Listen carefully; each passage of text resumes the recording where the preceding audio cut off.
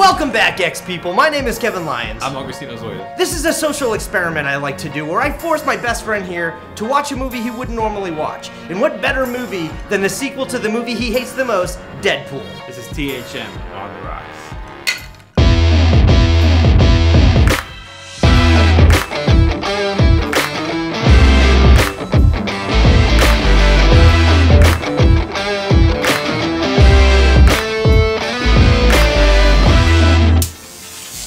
Spoiler alert! So Deadpool 2 opened up this weekend, a sequel that I was really excited for. I loved the first movie. You hated the first movie. I did, like a lot. Here's like everyone else, and then there's me. So I mean, I get that I'm like the only person on the planet that hates Deadpool. You know what's kind of funny? You are the Deadpool of movie fans. What did you think of Deadpool 2? It was better than the first one. You thought so? You thought it was better than the first one? Absolutely. Really? Let me tell you this, okay? I would actually watch this movie again. Really? In the theater? Yes. I'm almost like, maybe I'll wait till I see it on the plane. But Deadpool Part 1, I've only seen once. Really? And I've never seen it ever again because I had no desire to watch it again. But this movie, I would watch it again. And soon. I am pleasantly surprised. Don't be. Because the reason I would watch it so soon is because there's some confusing things for me. What did you find confusing about Deadpool 2? The confusing part is the whole time travel. We need some whiskey to talk about time travel. This makes time travel make sense. So, Deadpool dies, which, by the way, that's not even a spoiler alert because he dies like 19 times throughout the movie. That's not even a spoiler alert. Correct me if I'm wrong. The whole point of Cable coming to this dimension in time in the movie is to kill that kid. Yes. Because that kid grows up to kill his family. Yeah, and not just his family, a whole bunch of it. He became like a supervillain. Deadpool jumps in front of the kid. Yeah. Takes a bullet. Yep. The kid realizes, you know, he should be good. Yeah. To sum that up. Yeah. Then when Deadpool comes back from the dead, we're in a different time dimension because Cable had went back and done things differently. Now, Cable's here with the teddy bear not burned, indicating his wife and kid didn't die. Yeah.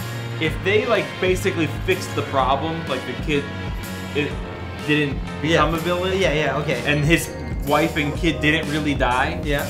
Then why did they end up back in the same exact place with Cable trying to shoot the kid for a second time in the alternate reality? It's a fucking movie. Did you like it?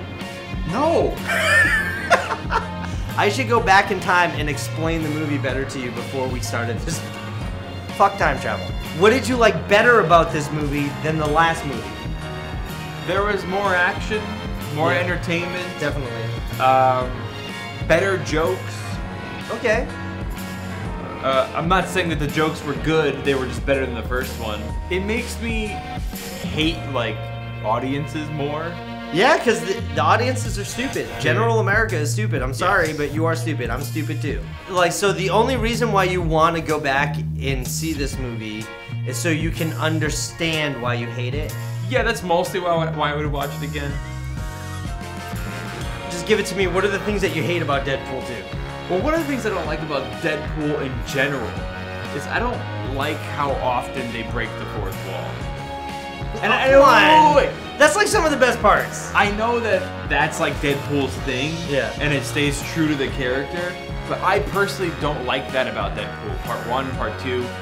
In Part 2, it worked a little better for me, but it's still like wears out its welcome. They do it so often that like you almost see it coming, and you can kind of predict the joke. I like it because it connects to the audience a little bit more. It makes it feel like you're watching this movie with Deadpool and he's making fun of it with you. Let me go ahead and correct you. It's not like you're watching a movie with Deadpool. It's like you're watching a movie with Ryan Reynolds. Yes, that's what it is. Listen, bro, the first half of this movie was really weak. It's a lot of shitty movie up front. The first part of the movie, the whole opening was That was the worst part of the movie for me. But once the opening credits happened, I was sold for most of the movie. The only other problems I would say would be like the pacing. There was a lot of stuff in this movie which isn't necessarily bad because it is Deadpool. He is a parody. He makes fun of himself. He breaks the fourth wall. I get that. And in that, you're allowed to have a different type of story structure, you know, than typical movies. And that's where I give it a lot of forgiveness. But everything else after the credits I really liked. There was just a lot. And you can see that they were trying to cut corners just to get to different plot points. I liked all the characters. I liked the misdirection that the trailer did. They made X-Force feel like it was going to be a bigger part of the movie, but all the characters died, and like as soon as they started landing, they all fucking died. Of their first mission. I will say, I feel really bad for Terry Crews. It looked like he was going to have some action in this movie. Nope, motherfucker died, got hit by a bus. That was it. As soon as he landed, I was just like, oh man, you can't do Terry Crews like that. Overall, I will say what I do like more in this movie than the last movie, for sure, is that this movie had a lot more heart than the last movie.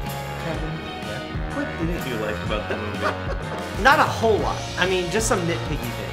A lot of it has to do on the technical side, where they're like Ryan Reynolds is in the mask, and you can tell that a lot of his dialogue was ADR'd. It was recorded after they did the movie, so you can tell a lot of these one-liners were just like, some of it didn't even feel like it was recorded like while he was wearing a mask. You're like, you know how sometimes somebody can talk, you can hear this? And I felt like some of his lines just sounded like this even though he had the mask on. Right. And you can tell that they were just doing it last minute. A lot of ADR work. A lot of ADR work. I thought that throughout the movie, like this was ADR. Yeah. That was ADR. And even some of his, in the opening that we're talking about that we didn't really necessarily like, some of his lines in the mask sounded like it was a completely different actor saying them. Didn't even sound like Ryan Reynolds. And I hated with some of those one-liners, like when he popped out of the coffin, he's like, do not go in there. He's taking the Jim Carrey, Ace Ventura line. Right. And it just just like so bad. But at the same time, like, Deadpool would want it to be bad. Listen.